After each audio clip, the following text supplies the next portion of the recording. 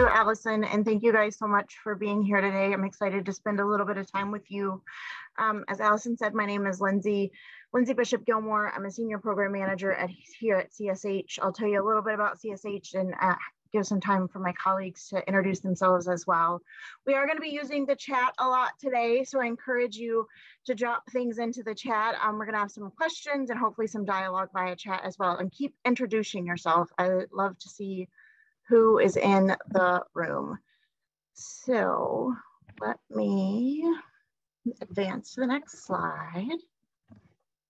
So we're excited to be with you today around active assertive engagement and de-escalation. And we're going to be dropping some links into the chat for resources as well, and the learner guide that goes along with today's session. So just a little bit about what CSH does and where I work. CSH is a national nonprofit. We have offices and staff all over the country. There's about 140 of us now that work across the country. Our focus is really to help communities create housing for the most marginalized in communities, for people to stay stably housed, but also be able to thrive within their lives.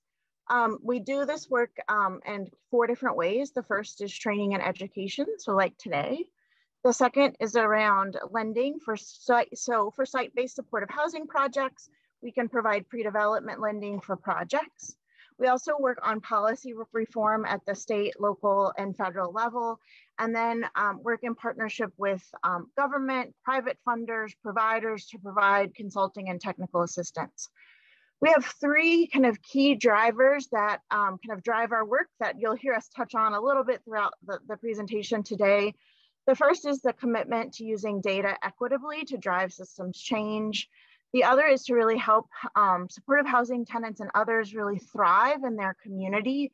And so for us, that's really moving beyond housing stability, but really helping people be grounded in community and find joy out of their lives. And then the last piece is really weaving in race equity through all of the trainings that we do. So we're excited to be with you. Just a couple of things. So we have a national training center where you can access both free and fee-based trainings. For the month of March, we have, as an employee appreciation, we are offering 5 of our fee-based trainings available for free. And so Jasmine just dropped the link into the chat. You have just a few days before the March free period will end, but wanted to share those with you guys today as well. So just some introductions. As I said, I'm Lindsay. I am based in Detroit. I've worked with CSH for about 11 years, both here in Michigan and in Chicago, and I'm excited to be with you. I will turn it over to Catherine to introduce yourself. Hi, everybody. I'm Catherine Distelrath. I just recently joined CSH as the director of the Michigan work. So I am really excited to be here with you all and do this training today. Jasmine? Hi, good afternoon, everybody. My name is Jasmine Morgan. I am a senior program manager. Happy to be here with you folks today, learn from you guys, and hopefully have some good conversations. Thanks, Jasmine. Yeah, I want to stress that you all are all experts in the work that you do, and so we look at this as peer engagement, as Jasmine said, and look forward to kind of learning from you all. And so as we go, please drop things into the chat and we look forward. We're starting with our first question. As we're thinking about active engagement and de-escalation, the first question I have for you all is, from your perspective, what causes people to escalate? You can think about yourself, you can think about your family, you can think about the people that you work with. What causes people to escalate? Stress, feeling misunderstood, triggers that they may have, receiving some bad news, the inability to communicate how they're feeling, not being seen. You guys are typing faster than I can read. When someone is pushed out of their comfort zone, oh, that's a good one. Feeling threatened or perceived threats, the inability to regulate their emotions, feeling lack of support, feeling vulnerable. Yes, yes, yes. I start with this question, being tired or hungry. Absolutely. Those little things in our lives. Absolutely. If they have medication issues, health issues, those are all things that can cause people to escalate. And I think the other important thing to think about, being on parole and not being able to do what you want. So not being able to control or have kind of choices in your life, being uncomfortable in the environment. Yes, yes, yes. I think it's important as we're talking about this to acknowledge the kind of power dynamics that are a part of our work. Oftentimes the people that you are working with see you as staff doing this work as having the power.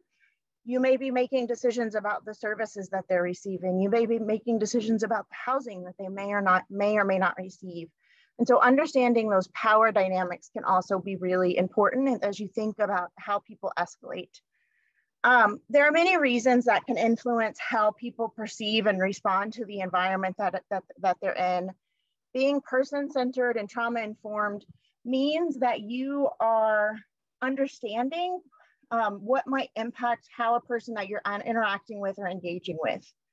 One important factor is to understand if, the folks that you're working with, what are their underlying triggers, as some of you all mentioned? Are there underlying health conditions? Are there things like them being on parole that can impact some of the behaviors? And so it's really taking what you know about the people that you're working with and using that to understand and engage how you work with them. So for us, in a lot of trainings that we've done, we always really think about things from a trauma-informed approach. We recognize that de-escalation can be the scariest and the most anxiety-provoking part of our work. The constant worry of us having to handle a client or a tenant that's in crisis, or maybe you're working with someone who has a tendency to maybe lose control of their emotions or has a violent past. So you're dealing with all of those things on a daily basis. And I think for us, it's centering and reminding ourselves the reason that we went into this work in the first place, starting from that strength-based approach for us. And a more positive perspective can be helpful in helping to set the tone and getting in the right frame of mind to really lend to learning. So one of the major pieces of how we approach this work is through a trauma-informed lens. I would assume many of you all know trauma-informed really well. So I just want to do a quick level setting on what it is. So SAMHSA, we typically use the SAMHSA definition, says that trauma-informed approach is a program or an organization or a system that's trauma-informed. So meaning they realize the impact of trauma and the paths for recovery, that you recognize the signs and symptoms of trauma for clients, family, staff, and others, respond by fully integrating knowledge of trauma into your policies and procedures, and then actively resist re-traumatization. For us, acknowledging that every person's story is different, and for a lot of the folks that we work with, we may never know the full extent of the sorts of trauma that they've experienced in their past, but really approaching with curiosity can really help shift some of the interactions that you have. We brought trauma-informed kind of the forefront of this conversation because research has shown that trauma really disrupts your central nervous system and overwhelms a person's ability to cope.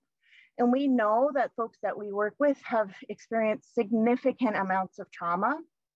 And that trauma can manifest in a number of ways. It can often lead you to feeling vulnerable, helpless, or afraid. It may interfere with your relationships that you build with one another. It impacts your fundamental beliefs about yourself, about others, and about your place in the world. And as you can imagine, all of this then impacts how someone responds in a crisis. And so all of these things that are part of our past and the environment that we're in right now impact how we respond during that crisis or when our emotions are heightened, especially if there's a stimulus that provokes or brings a painful reminder of that trauma.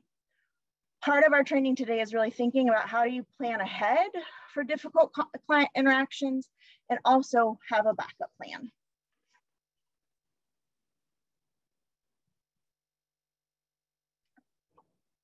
I had mentioned that CSH, one of our kind of drivers to our work is centering race equity. And so we, to really advance in trauma-informed approaches, it's critical that you're person-centered, that your approach and interactions with people honor their cultural, historic, or gender issues. That those things are not only shapes our past, but it's how we interact with people today. And it's important to kind of factor those things in when you're feeling comfortable. Many people mentioned in the chat not feeling seen or heard or being misunderstood. All of those things can connect to our culture.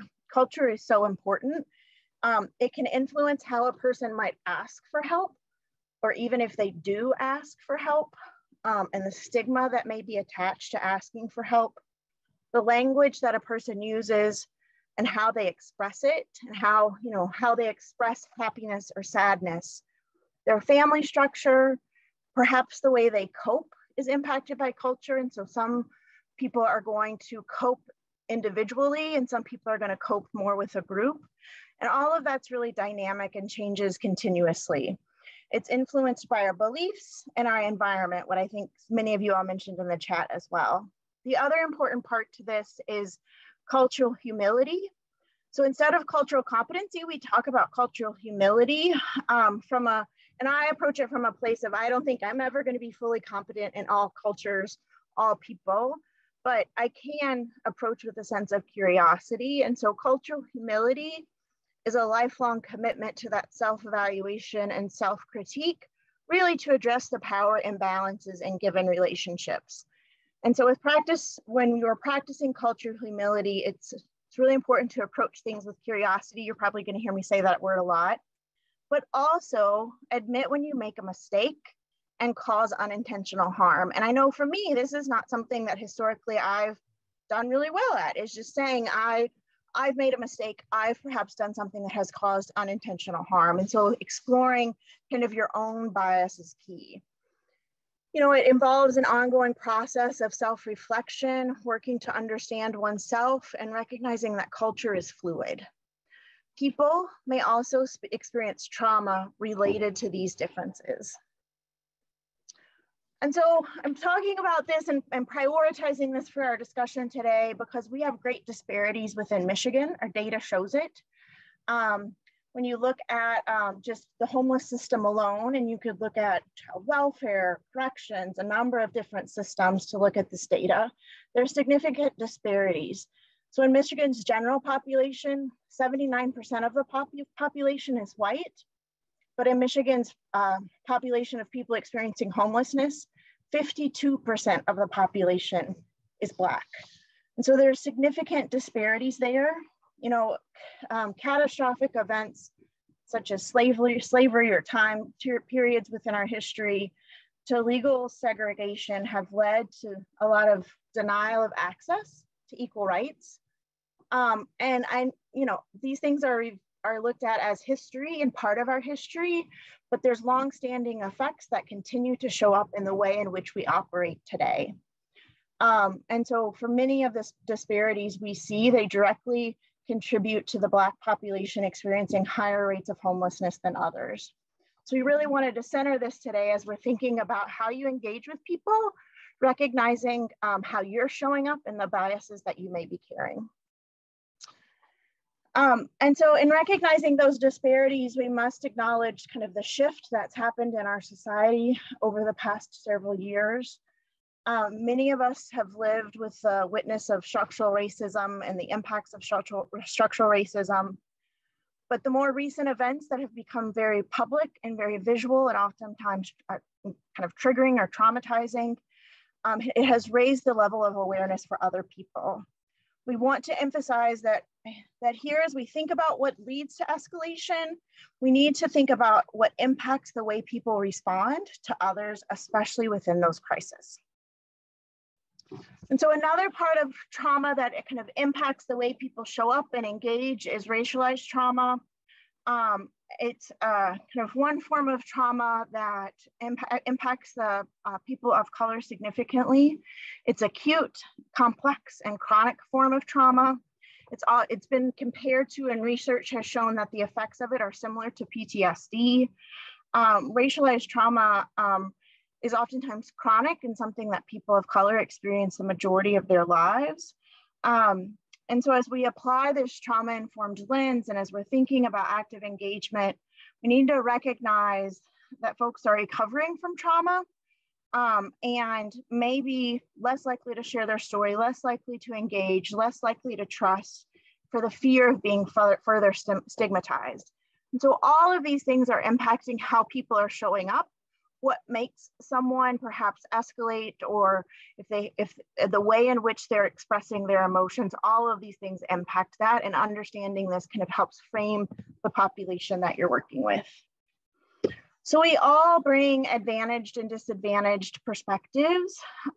We have to recognize the power dynamics just naturally by the positions that you hold. There's power dynamics with the clients that you're working with. And so in thinking about your identity, most of us in looking at this have advantaged or disadvantaged identities. There are oppressed identities and identities that privileged is attached to. Whenever we are in a position of power for one of our advantaged identities, it's important for us to be sensitive of how that is playing out. And so if you are a white person that is in a supervisory role, you're going to be thinking about, you should be thinking about how that's impacting your engagement with people. And thinking about where do you hold power.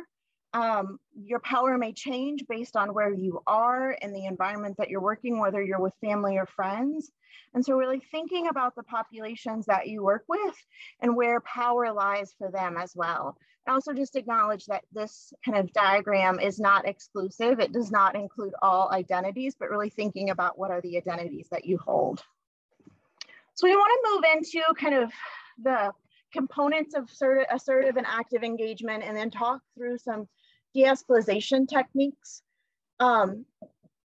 You know, when we're thinking about de-escalation, it's really important that you invest in the relationship, if at all possible, as a way to really plan for understanding that crisis is going to come up.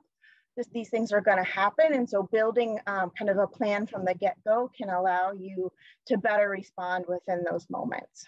So the first piece that I want to touch on is patience. I will say I'm starting with this one because this is probably the hardest for me. Goals that are often the hardest to reach are the ones that take the longest. And it can take a long time. And sometimes that process of kind of change can feel very non-linear. And just as an example, it's akin to the moment that we're in right now. 400 years of racial oppression is not going to be solved overnight. So in the moment, it can be really hard to be patient, especially when you're having a conversation with someone and you think they need to do something, or you think there's a decision that they need to make or a step that they need to make. It's important to really have that patience and truly meet someone where they're at. Are there other ways that you can engage with this person? Are there things that you can start working on right now? What are the things that matter to them? And then I want to acknowledge that you all have many kind of funding expectations that you have to meet. You have forms that you have to complete. You have data that you have to enter. And so it's really easy to get fixated on the things that we're required to do, what our supervisor asks of us, what our funder needs us to do, that sometimes we sacrifice that patience, that trauma-informed lens, because we have to meet those deadlines. I encourage you all to kind of always ask yourself, is this the best time to try to get this signature on this form? Is there another way to do it? Can I wait a week? And so really thinking about and balancing the things that you're required to do and where the client is at that moment in time. So the second piece is waiting for a break. So when someone, for example, is yelling and is very frustrated and is expressing their anger and frustration through that yelling, there's going to be a moment in time where they're going to have to take a breath. They're going to pause for the next thought. And for some people, yelling is a way to get it all out. And sometimes taking a breath and just listening for someone and giving them the space to yell can be really important. So waiting for that break when someone takes a breath or pauses for their next thought can be the moment in which you can engage. And of course, it's not yelling back. It's not telling someone what to do, but it's demonstrating that you're listening, that you care for them, and you hear what they're saying. And recognizing that most issues can't be resolved in that moment and won't be resolved in that moment, but just acknowledging that sometimes people just need to get that anger and frustration out. Of course, ensuring safety for all people involved. I think another thing to remember in just kind of waiting is that sometimes when we interrupt or we make sudden movements, that in and of itself can escalate things. So really waiting for that break. The other piece of engagement is ensuring your assertiveness. So by definition, assertive is getting the art of getting your needs met without infringing on the rights of others. And so when we think about assertiveness with clients and engaging with clients, it's that you must go to them again and again and again. You may call them again and again and again, and they may not answer. You may try to reach them in a number of different ways, but it's that kind of persistence and assertiveness that you're continuing to show up. It's also, assertiveness is also a bit of kind of the art of interaction, always leaving before they're ready for you to go. You know, really don't wear out your welcome when you're with them, and look for those opportunities, window of opportunities to really engage. And then as you're thinking about assertiveness, it's also really important to consider the way gender and racial dynamics are playing out. You know, are you working with a male client or female client? Really thinking about kind of how those dynamics are going to play out. So the next piece is really interacting without an agenda.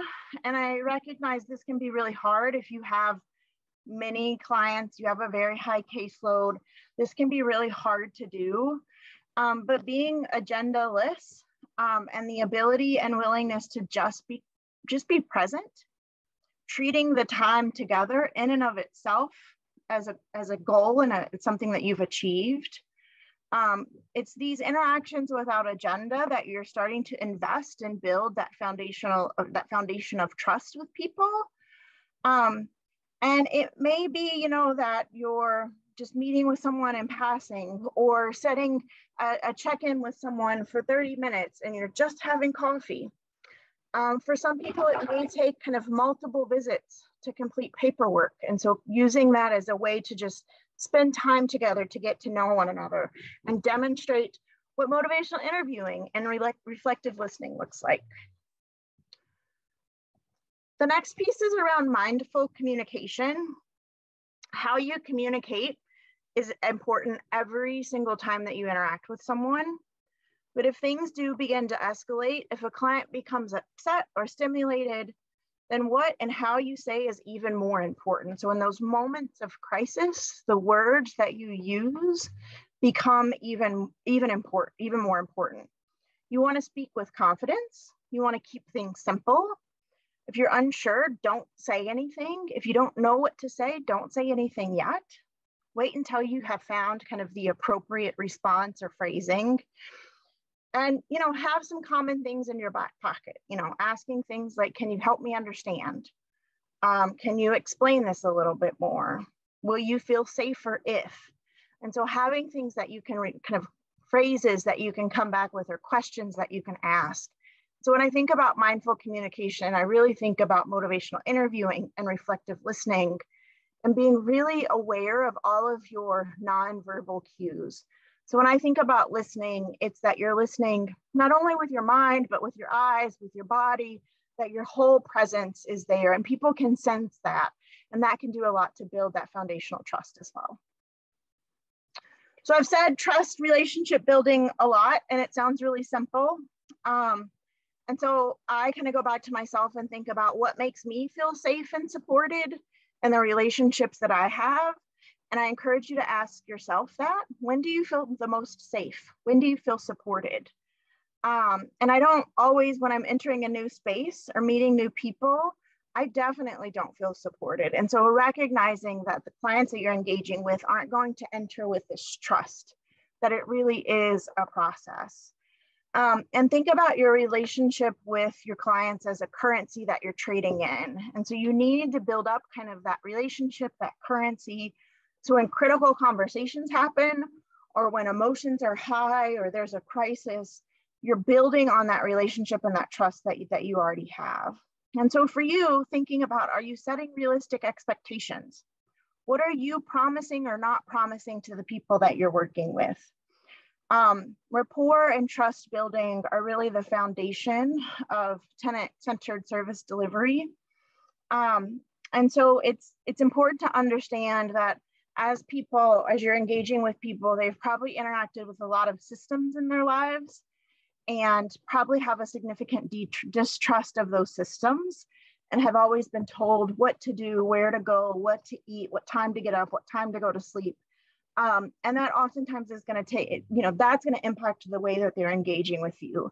And so for you, it's about opening up new pathways to demonstrate that maybe you're different than the previous engagements that they've had, and that you're creating a space for them to be heard. This stuff happens both formally and informally. So when you think about formal, this is about scheduling appointments, keeping those appointments. It may be kind of care coordination. You're helping navigate benefits that they're trying to access, and making it known that you can help clients kind of make those connections with other kind of partners within the community. And then informal is sometimes just as important.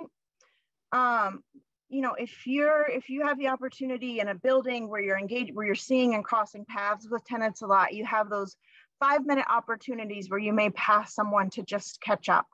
You may know that someone really loves basketball and it's March Madness, and so creating that engagement. So really looking for those informal kind of conversations that don't feel like your traditional case management topic. And doing kind of all of this is being person-centered, trauma-informed, and culturally responsive. And then the last thing, as you're engaging with people and perhaps responding in crisis, is just creating within your team the permission to tap out. And so this is something that as an organization, as a supervisor, you can create this culture that if staff feel kind of overwhelmed, that maybe they're not the best staff to respond in those situations, that you're creating a space for them to tap out, to leverage other staff, pull in staff that maybe have more experience. It's also, if you're recognizing that your staff are burned out or emotionally at risk, it's creating a space for people to do more teamwork. And recognizing that, pulling in other colleagues or tapping out and saying, maybe I'm not the best person, it's not a sign of weakness or incompetence. The focus is really on safety and success for everybody. It's about establishing some signals and phrases that you can use as a team that you need that support. And it also helps to reinforce boundaries and self-care. And so if you're a supervisor, creating that culture of allowing staff to ask for support, creating the space for staff if they need that support, and wanting to pull in other people. And with that, I'm going to turn it over to Jasmine. Lindsay, we did have a comment in the chat. I wasn't sure if you were able to see it. Did you want me to read it for you? Yes, please. I'm sorry. No, you're great. It just came in. So it says, I'd like to also bring awareness to cultural humility for all individuals, regardless of race, color, background. As a daughter of legal immigrants from Europe, there are various assumptions placed upon me, and there are hundreds of thousands who face similar examples of discrimination. In other words, just as you should have cultural humility in situations with those who seem different from you, please do the same for those who seem to look like you too. Thank you very much. Yes, and true. Thank you for sharing that. I appreciate that. I will turn over to Jasmine. Thank you, Lindsay. So we are transitioning into a space where I want you folks to think about, what do you find yourself internally struggling with when it comes to de-escalation? We want to take a pause for a moment to do some self-reflection. And so if you are dealing with your client's trauma as well of your own trauma, we want to be able to practice space that allows for de-escalation. When you find yourselves in some places, how have you been able to find the de-escalation? And if you guys want to drop it in the chat, that's great. Or if you want to prefer to speak out, that's also good if you want to raise your hand. I don't know if they have the ability to raise their hand, actually, now that I thought through that. Are there any options or times that folks have had to come with some de-escalation? Zakari, did I say that right? Zakari, maybe. Yes. Oh, perfect. Yes, you said that right. Awesome. Talk to us about some ways that you guys have, you've been able to do some de-escalation. Well, I usually just listen to the yelling and screaming for a little while and try to just feel my body and feel grounded and like where I'm at before I respond. I've tried to learn in my life to not react and to not respond to someone escalating, especially with the yelling part, because I grew up in a family of yellers, and that's a very easy response for me to go to as well. And being a professional that I am, and being you know, a support staff for our clients, it wouldn't be appropriate for me to start yelling back at them, and it would actually kind of take me into an adolescent level. But that could easily happen for me. I am definitely not saying that I am above that happening. So I take a few breaths and I just try to stick to the task that is being requested or that I am seeking from them, which is either to take a medication or, you know, I often ask them if they've had anything to eat. You know, have you had anything to eat today? I usually, you know, provide a meal or some snacks. So I usually kind of go there. That's kind of my go-to pretty quickly. Okay. When someone's escalating, is I offer them food.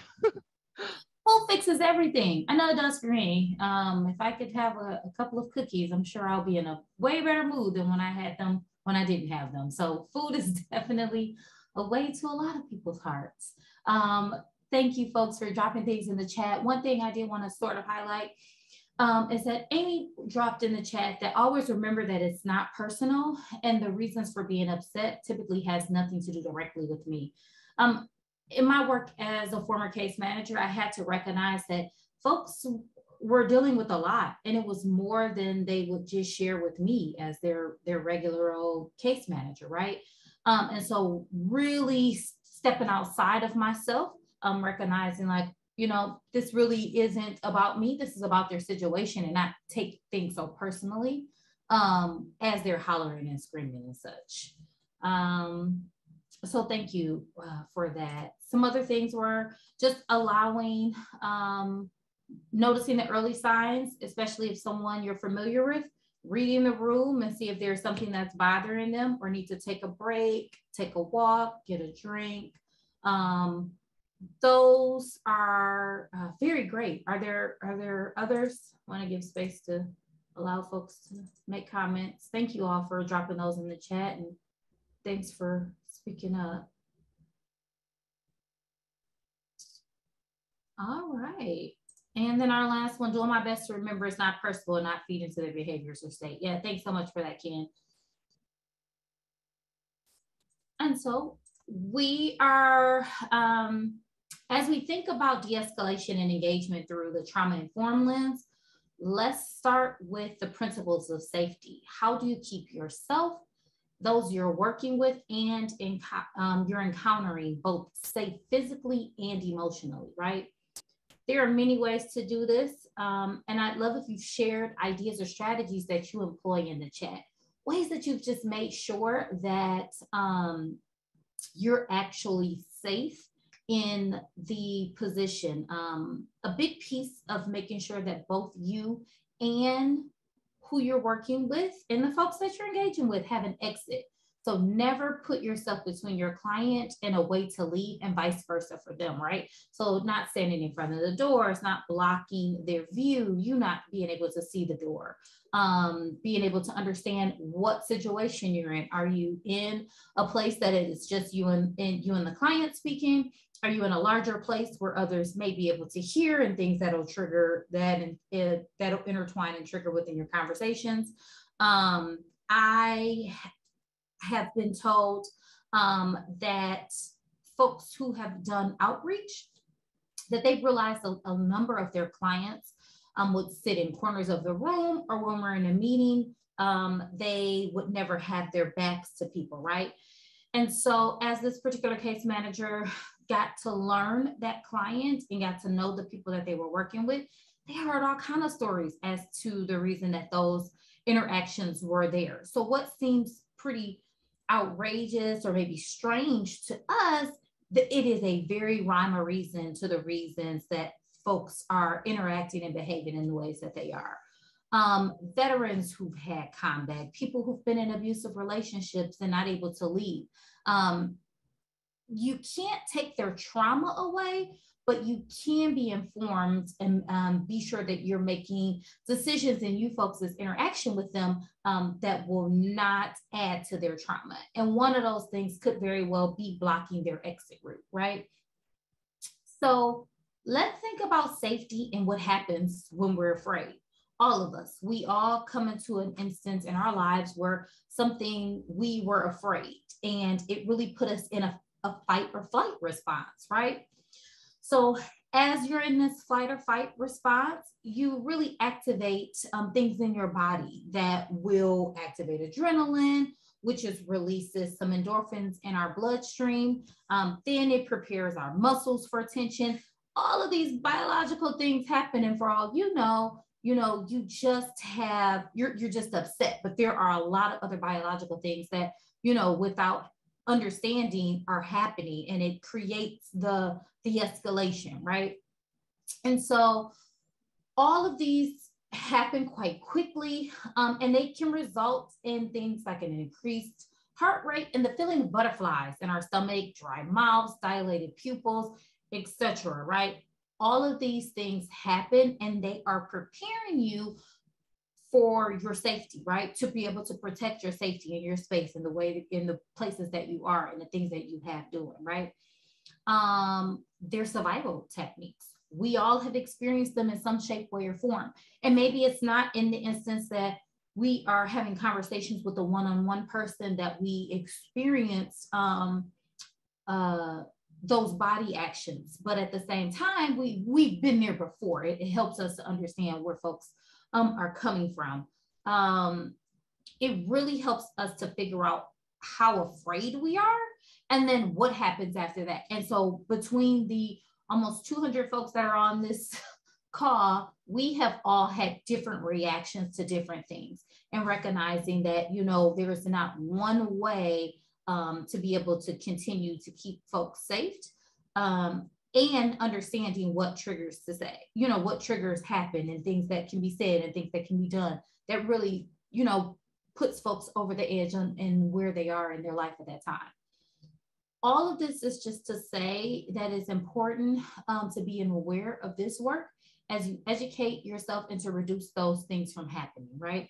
So some of the tools that were mentioned around relationship building, get to know might trigger people, and to avoid those triggers.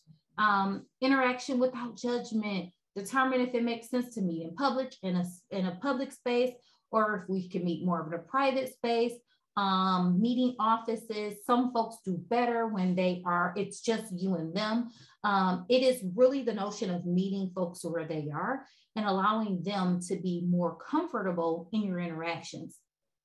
In my work of being a former case manager, the clients that were able to really have a conversation with me beyond their housing needs or beyond what they have going on now, we found that there was a intentional relationship that we created there, right? And so, yes, I am their case manager, and I am working with them to get into their units, or they're already in their units, and we're trying to build upon their success in those units, we still want to make sure that the person will always feel safe and that they always feel supported. Like that is intentionally our jobs, right? Is to make sure that we're able to help folks.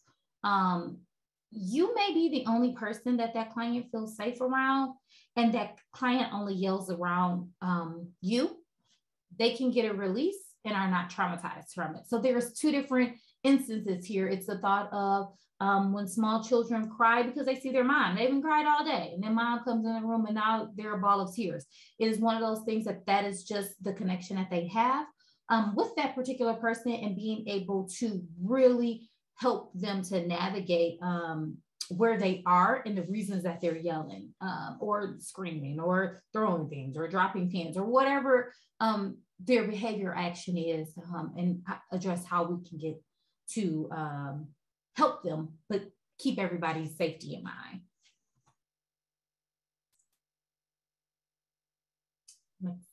Thank you. I was trying to prevent from the next slide, please. I saw that it was transitioning.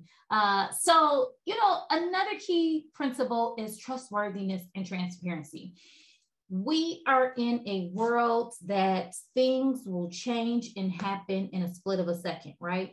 And sometimes we're not always thinking about how we can be transparent in that moment, but always above anything else, just really being trustworthy, right?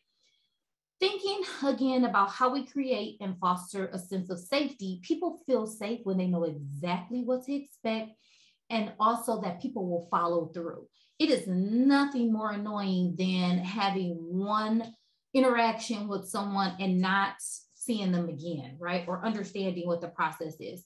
I recently got new furniture, and they told me that it would be here on Tuesday, and I sat around all day on Tuesday waiting. And in fact, they called me on Thursday and said, we're on our way. Well, that was Tuesday, so now if I understood that it would have been Thursday, then I would have been more prepared for a Thursday, right?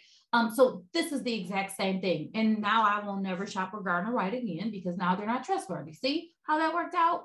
You have to be in any of the senses that you guys are interacting with the client. Think about it in ways that you've experienced those things in an everyday life, right? We want everybody to be trustworthy and transparent. We want to understand what the steps are, what's going on. And sometimes you don't know, right? But just being able to be transparent and being trustworthy is like, I don't know what that looks like. We've all been let down. I sat at home all day on Tuesday, anxious and waiting on furniture that didn't come for 3 days later. So we've always all been in a place where we have been let down, right? And so clients are not exempt from those exact same interactions and those same disappointments. When thinking about this in a de-escalation context, helping people to know what's coming, that you're going to follow through on what you agreed upon, you're consistent with help, will reduce people's anxiety. And as well, it won't have them on edge or defense, because they recognize that you folks are partners, right? And you're both invested in this partnership moving forward and in a very productive manner. Saying that I don't know, is acceptable. It really shows that we're all human. You're not the savior of the entire world's dynamics. You don't have all the answers. It really brings it back down to a very human level approach, right? Where your clients aren't thinking of you as a superwoman or a superman, and really being able to combat any and everything that they need, right? Your clients assume that you have all the information because you are the subject matter expert. But there are times here, especially in this interaction with the clients, where they're the subject matter experts. Same thing here with this training. Here we are, we're giving you folks training, but you're on the ground, you're doing this work, and you understand exactly what needs to happen. So being in a space to say, I don't know, is totally okay. We don't have the answers to everything. We don't know how to make it from point A to point B in every situation, every scenario. This leads nextly to our next principle that really talks about peer support. Peer support is perfect. Peer support is the greatest. It is amazing, right? And it's to think through creating an environment where people can ask questions and really lift up each other and learn from each other. It is nothing like having someone to connect with and interact with that you understand what they're going through, and you're able to offer advice. As you think about peer support and de-escalation and providing opportunities for peer support in trauma-informed way, I think about the power of connection. We all know someone that knows something about something, and it's always soothing for us to be able to reach out to that particular person whom you share that experience with. For those folks that are in the support peer role, you have a very special sense to those clients. You have a very special sense to that organization because you're able to see the information, you're able to provide context on information that folks are learning, right? That we're learning through trainings like this. And it helps you to connect the two boxes. And so you could use motivational interviewing skills. You can make those connections. You can have the peer to interact with clients on a regular basis, quarterly basis, whatever that looks like. But given just allowing the opportunity to be there for peer support to be able to assist with the clients. Are there folks that are currently using the peer support framework in their work today? Are there, or two-part question, are there any peer support specialists that are on the call with us today? If you want to raise your hand or drop it in the chat, either will work.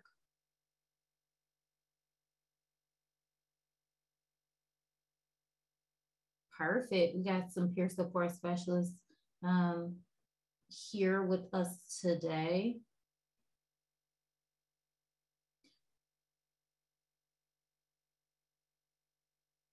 Yes, Elliot, it does work out. I'm not sure if I qualify, but I work with queer youth ages 13 to 24, and I am within that age range. Yes, that absolutely works. It's nothing like being able to talk that teenage language. I trip up on it with my nieces and nephews on a very regular basis.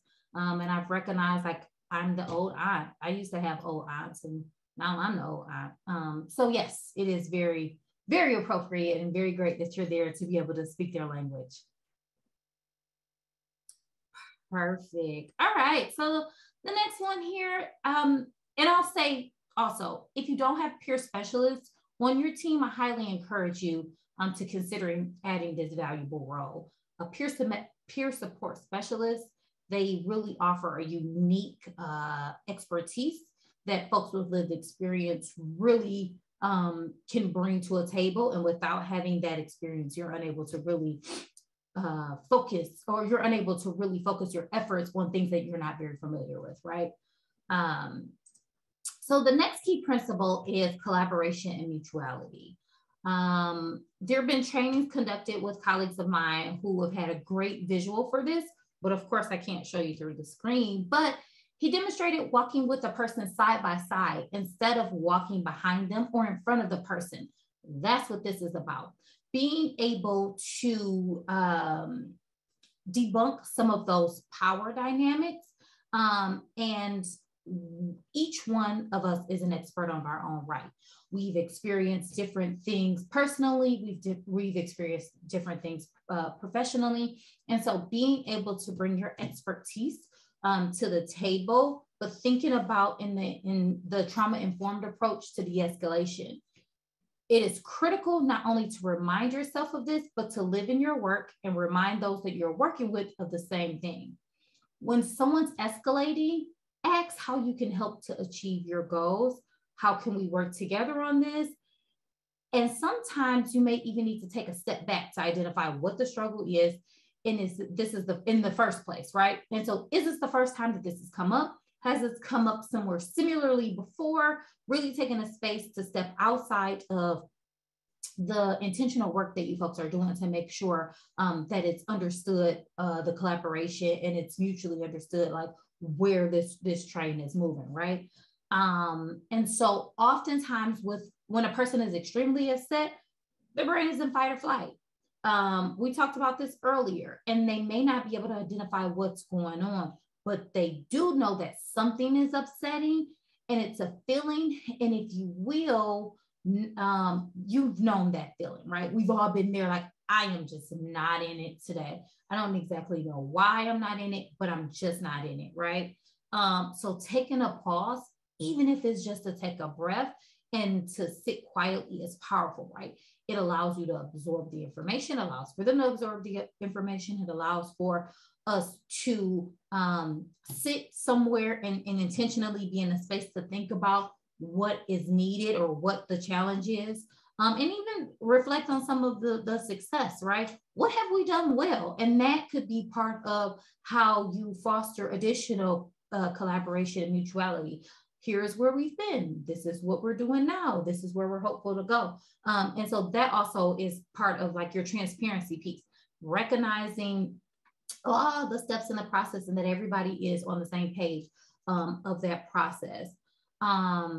If you are in a management role, partner with your staff to help them achieve their goals is a different side of this, but still around the collaboration mutuality. Staff development comes in well, understanding what some of the roadblocks they're encountering are in the midst of, and just really taking the time to use those motivational interviewing skills to really get down to the root of some things that are happening and things that we want to fully address. I'll take a pause there. Are there any questions? Comments, questions? If so, feel free to drop those in the chat. We're actively keeping up with the chat to address anything that you guys have in the chat. So feel free. The last key principle is empowerment, voice, and choice. The people you work with are beings, right? They are a person. We are people. They have family. They have friends. We have family. We have friends. So we are all persons, right, that bring multiple gifts to the table. How are you validating their gifts and experience and lifting those up? How are you reinforcing that people have choices and get a say? As you think about this in a trauma-informed de-escalation context, I want you to think about the times when you've worked with folks that are getting really upset and what we thought was a really clear plan and goal, right? So this point, you've met with this client X amount of times, you guys got a workflow of how things go. You meet on Thursdays, 2 o'clock every 2 weeks, just to kind of check in to see what's going on. And you feel tension rising, right? It's good to have a few phrases in your back pocket, really to be able to pull out where the tension has come from and how you guys can really move to the next step, right? Making sure that you're on the same page. A simple question is, help me to understand. Are we both on the same page? Did you misunderstand? Did the person you're working with change their minds? Are there things that you didn't recognize in the shift? Are there things that have happened that the client has just remotely mentioned, or a staff has remotely mentioned, that hasn't really come to the forefront of being of importance, and now it's sort of transitioning to now that thought and those things are now important. Asking someone to understand shows, humility on your part, right? It shows that you're human. I thought that I understood it. Now I don't. So now I'm here back trying to understand, where we lost the communications. You have to be able to find new ways and to work and navigate with clients. And it very well could be uncomfortable for them. It may be uncomfortable for you, but recognizing like the whole point of these interactions with folks are to really allow them to build on their individual strengths, show you're on the same page and also show humility. And so being able to keep all of the principles into one forefront is hard. We're not going to remember all of these at one time, but being very intentional and conscious in the way that you are handling and dealing with either your clients or handling, if you're in a supervision role, handling and dealing with your staff together. Does anyone have additional examples or principles that you'd like to share of all the ones that we've discussed?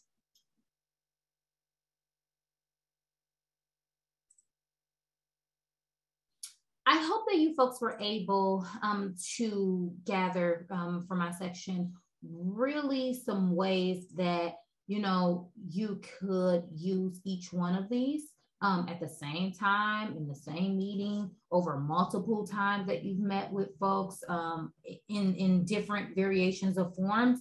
It can be a little hard to separate each one of these out, but hopefully some of the examples were helpful and you guys were able to get more things in your toolbox to be able to use. And so with that, I will pass it over to Catherine.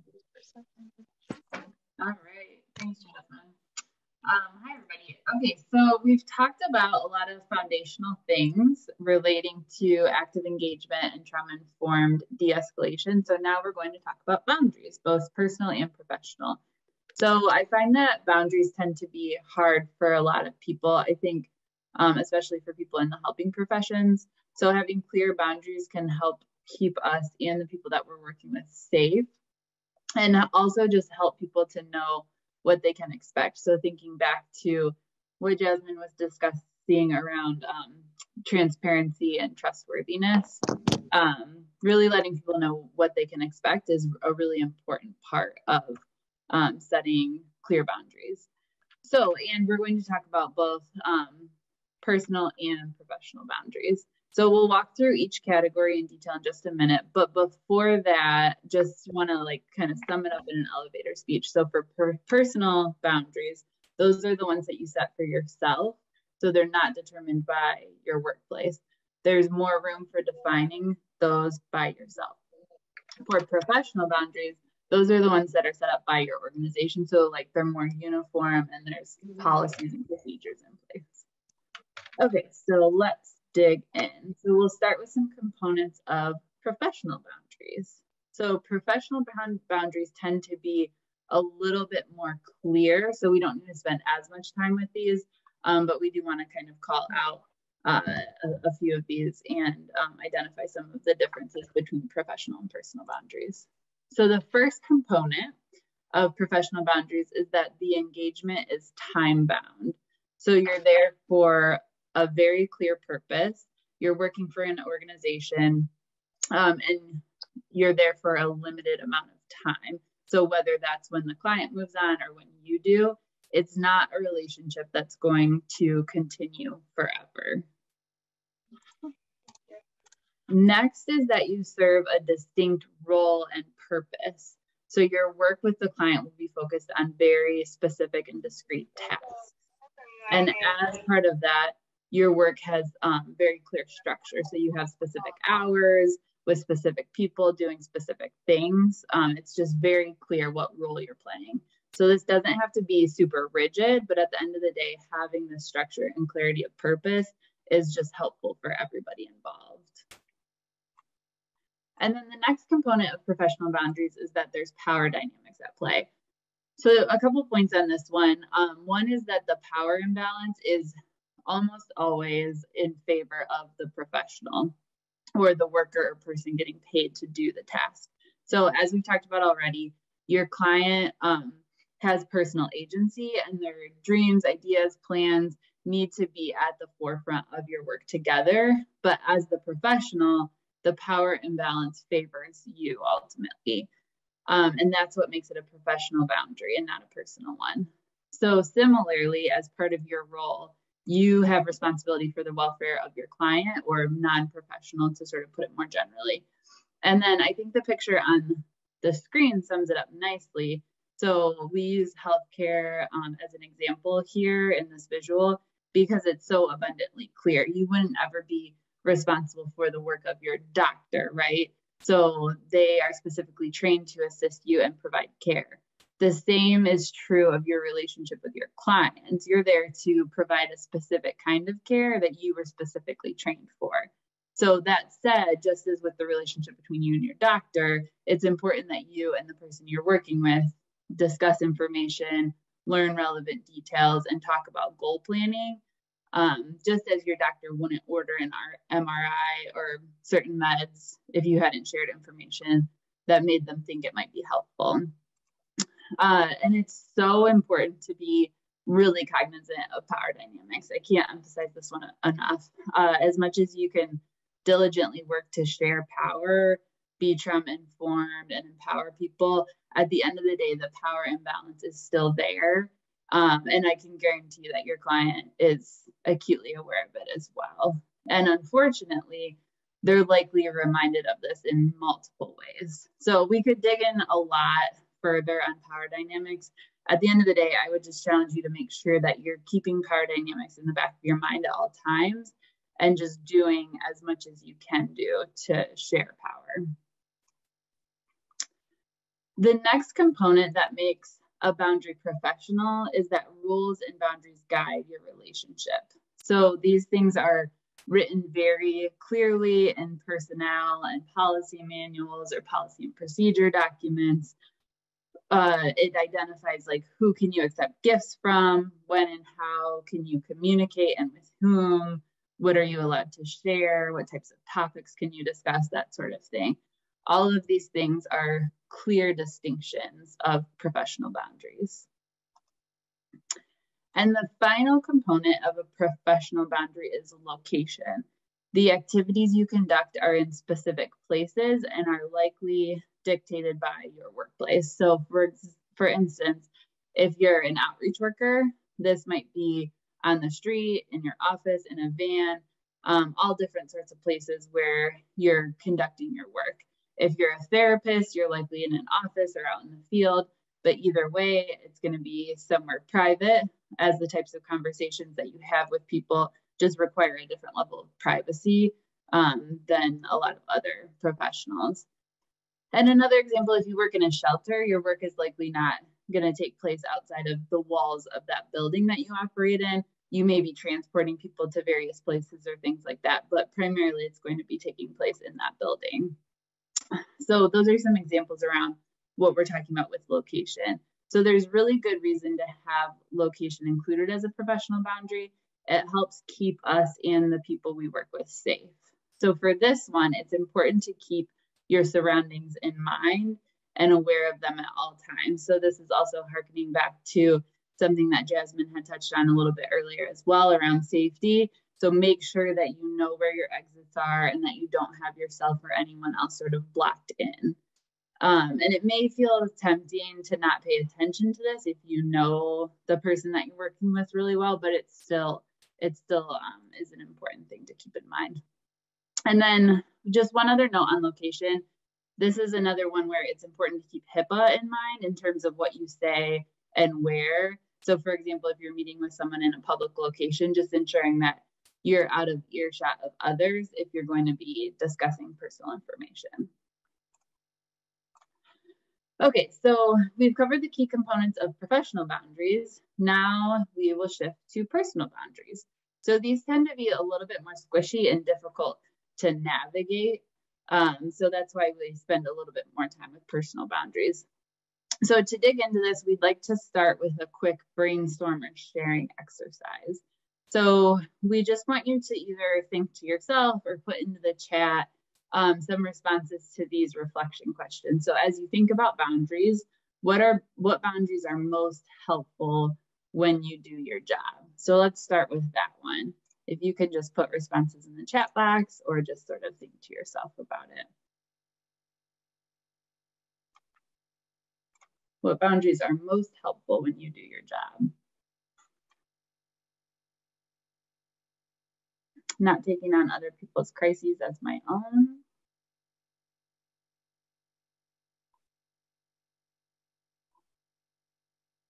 Clearly communicating your availability.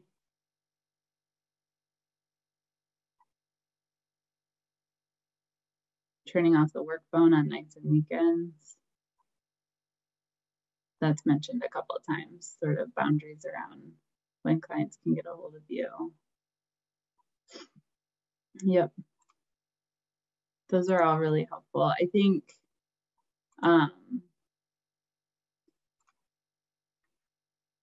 one that has always been really helpful for me is around like self-disclosure, which we'll talk a little bit more in a little bit, but it's always difficult to know kind of like how much to share about myself, but that can be like a really, really important boundary to keep in mind.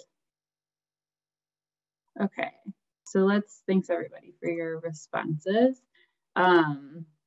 Let's move on to the next question as well. So what are your go-to boundaries when a situation starts to escalate? So for me, another example for myself is like keeping an even tone of voice. And I think that was something that people had mentioned earlier as well. So as someone starts to escalate, kind of maintaining my tone of voice as opposed to sort of matching theirs.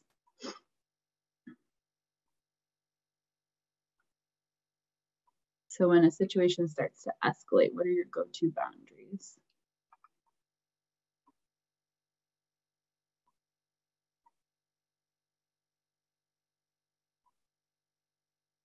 Okay, slowing things down.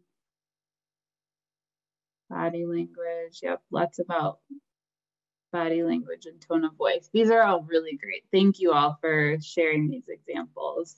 I'm gonna move us on, but feel free to continue putting other examples in the chat box.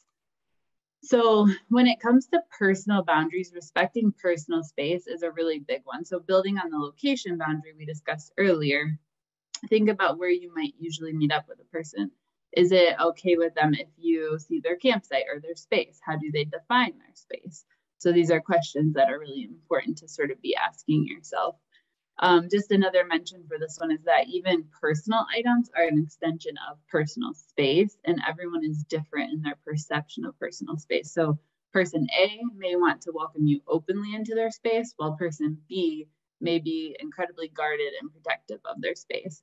So there's really no right way, and it's your job to really observe and explore with the person what they're comfortable with, and just have a clear understanding of what you're comfortable with. And then I would also mention that if you and the person that you're working with are culturally different from one another, and I'm using the term culture very generally in terms of like gender, religion, race, etc., there may be even more of a learning curve for you to understand the other person's boundaries. So it's really important to be patient and just very respectful when it comes to personal space. Physical interactions are another biggie when it comes to personal boundaries. Can you move to the next slide?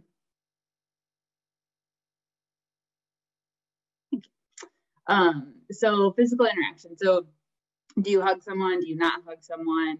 Do you pat someone on the back?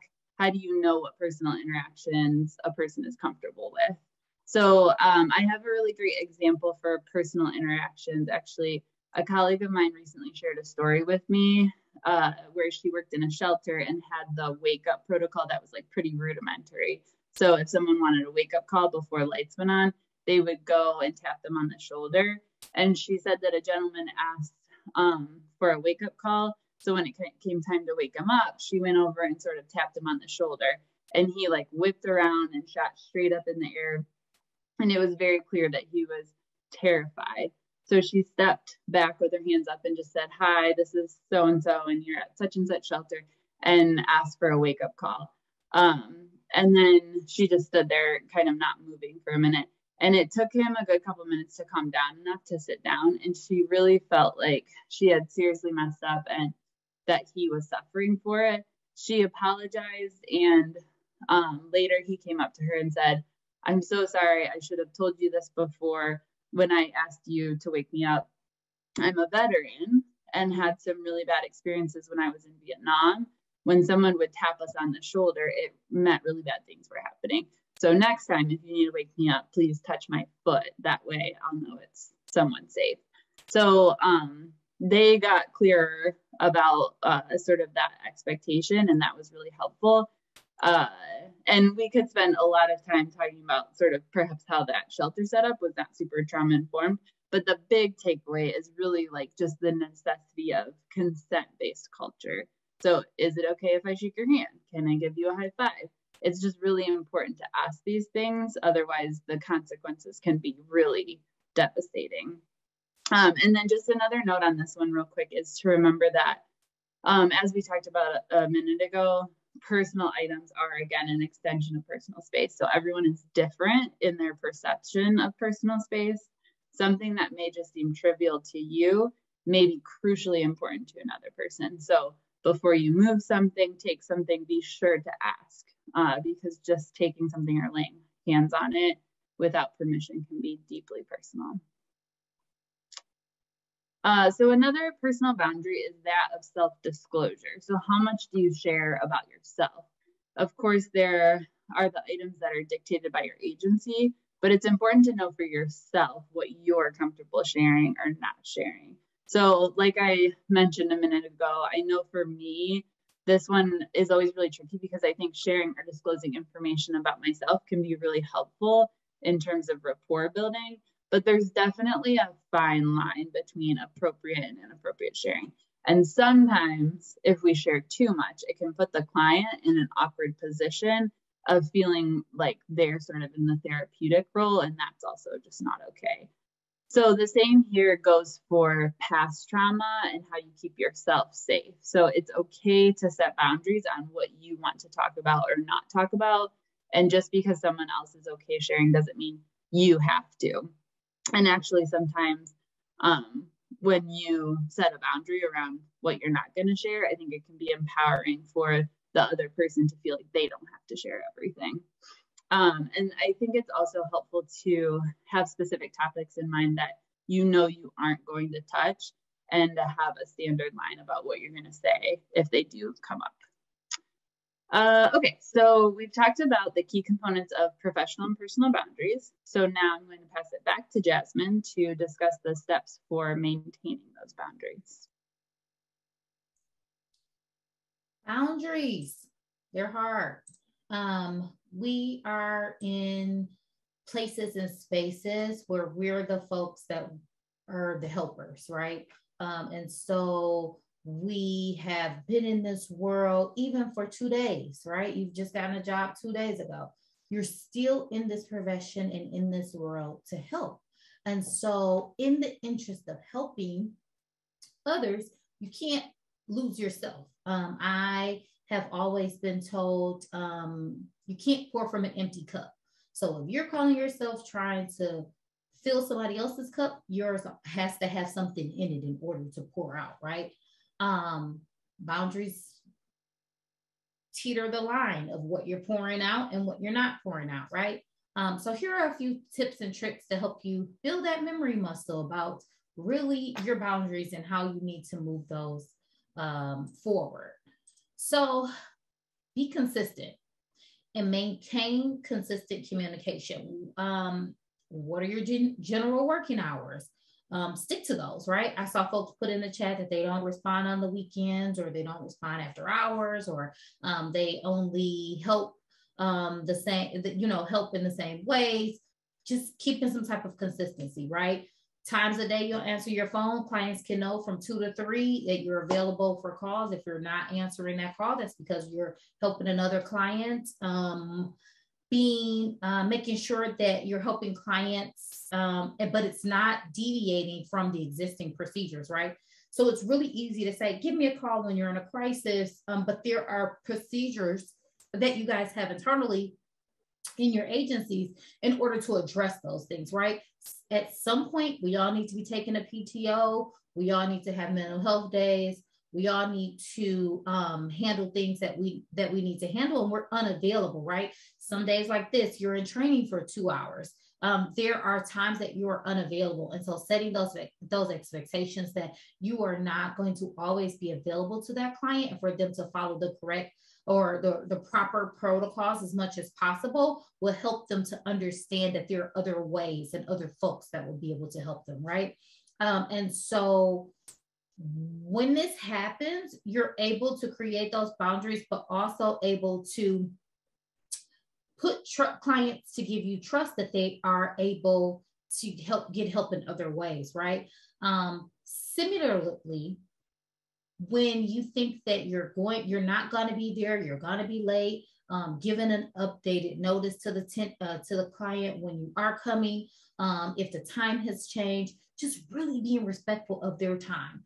And that teaches them to be respectful of other folks' time. If we're meeting at 1 o'clock and we're meeting from 1 o'clock to 1:30, that is our time slot. We're going to address what we can in this space. And then I have other clients, that are looking for me to support and serve, right?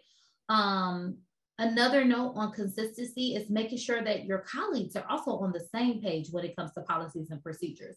It's nothing like you and a colleague going to meet clients at the same time, and your workflow is different than their workflow, and they can expect something different from their case manager than you can, than that client can expect for you. Just making sure that communication is consistent. It really brings us full circle back to that transparency piece and being trustworthy, right? So if I'm gonna be a few minutes late, I'm gonna let you know I'm a few minutes late. If I'm unable to keep that scheduled time, because we meet every week, just recognizing like next week I won't be able to meet. I'll be out of the office, but we can either change the date and time, or we can pick it up, the week after.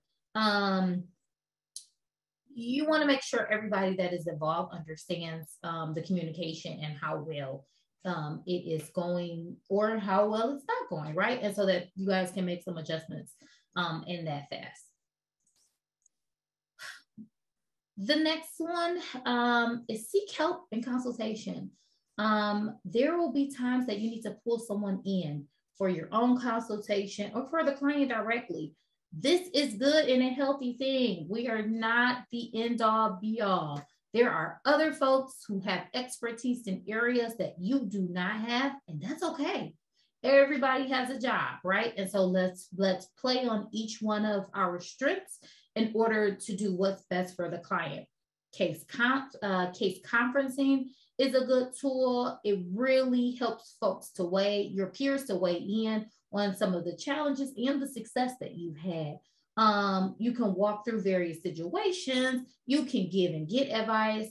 You can always learn something from someone else. And so recognizing that every moment that you interact is a teachable moment is really how you're able to best to email the client, to help the client, right?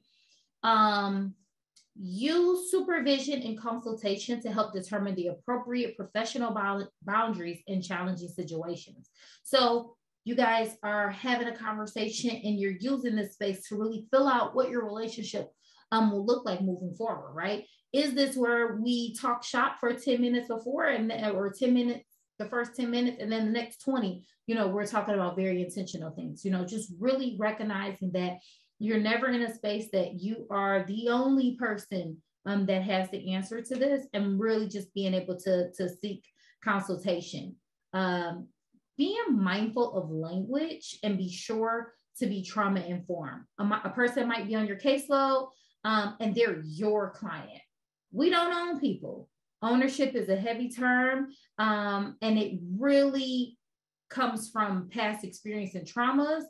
And it could be slavery or prison, domestic violence, many things. So really just being mindful of your words and how powerful words can be when you are interacting with folks. The next one, the next one is, what happens when you feel that your safety is at risk?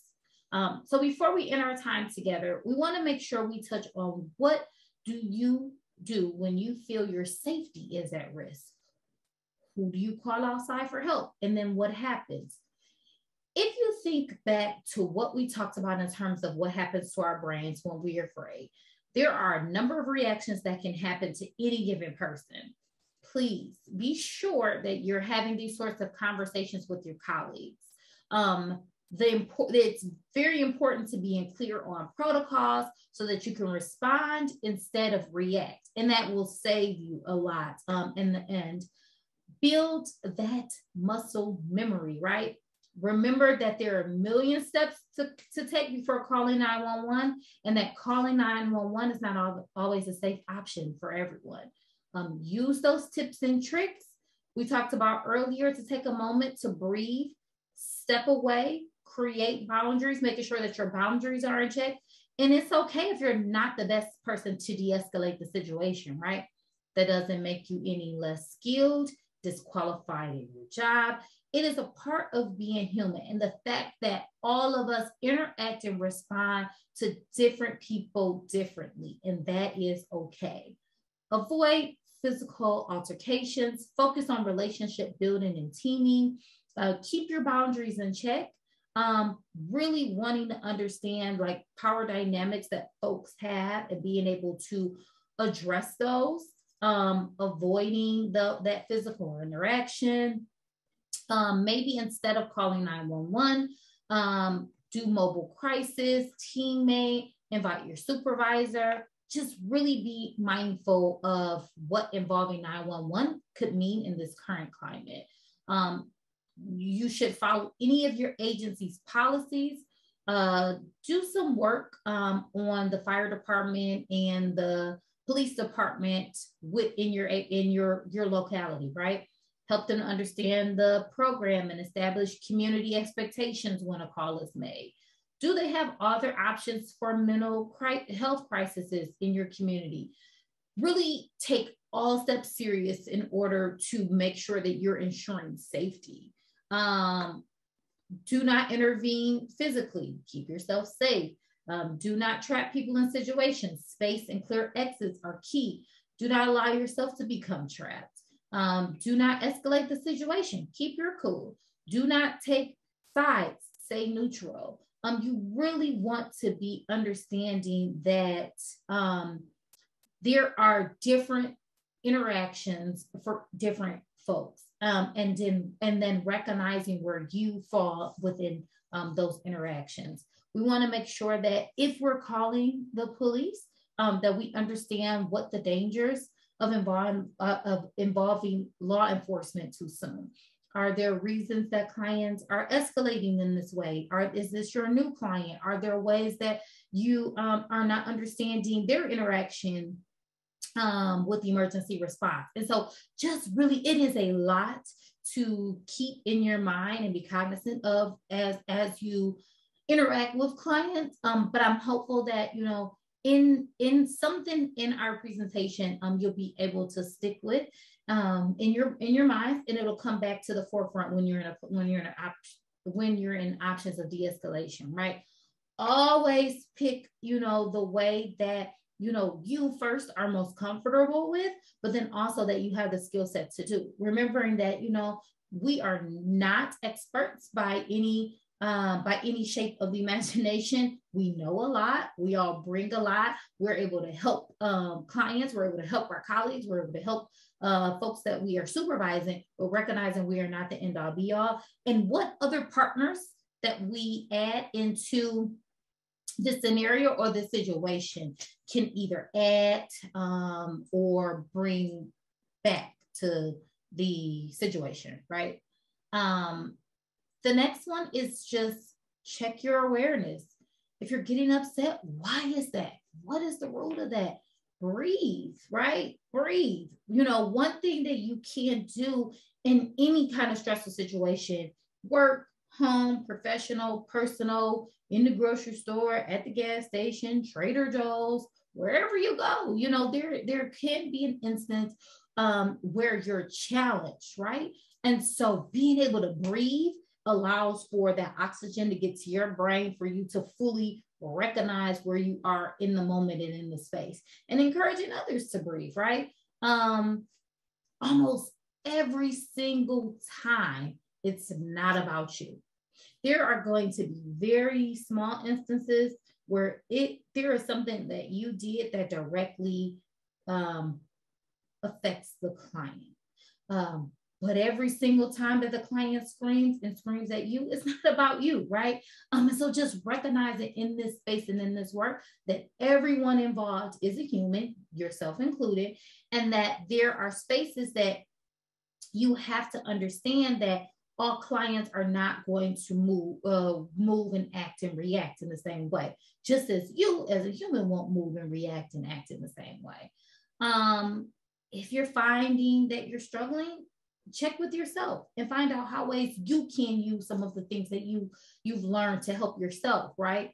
Is there something going on outside of work that's affecting your current situation? Did something remind you of a past incident that didn't go well, that you've planned?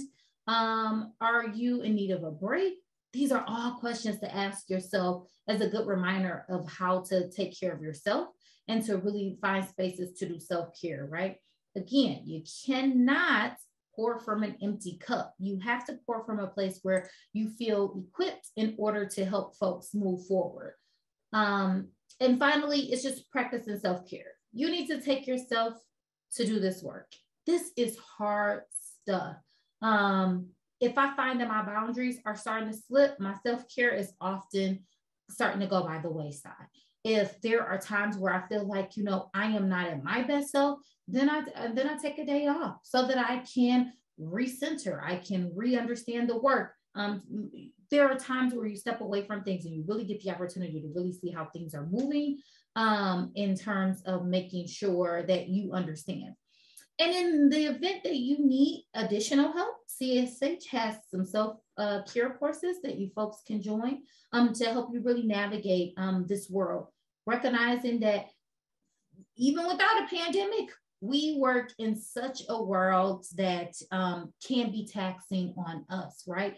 Pandemic adds an extra layer to that, and finding ways that you're taking care of yourself, you're taking care of your families, you're taking care of the things that you have on your mind, so that when you're able to meet with those clients, that they're able to get the full self of you, because you're not distracted or you're not having challenges of your own. And so just being sure that you guys are taking into account yourself and the things that you also need. And then I will turn that over to Lindsay for any questions you folks might have. Thank you guys. Thank you, Jasmine and Catherine. I dropped into the chat for you all a learner guide that goes along with today. So it includes most of what we covered in the slides, and then also 2 additional documents around interacting with people that are intoxicated or using substances, and then also engaging with people that have a mental health crisis, just as helpful tools.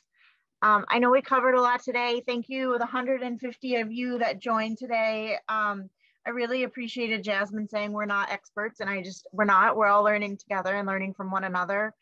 And I hope, I know we covered a lot, from active engagement to trauma-informed care to motivational interviewing to self-care to escalation and de-escalation today. And I think the thing that I always think about in walking away from this discussion is the importance of just knowing who we are as individuals and how we show up in work, and all of the things that's going on that impacts the way that we engage, is an important framing as we're thinking about how we engage with people in a trauma-informed way, and then also work to de-escalate situations, of just really knowing ourselves and what works for us and our own boundaries and the way that we respond for crisis, and creating plans for those situations. So thank you guys. Have a wonderful day. And I just want to leave with this really amazing quote from Maya Angelou. I think it very much applies to our discussion today. I've learned that people will forget what you said, people will forget what you did, but people never forget how you made them feel. And so I think very much applies to our work.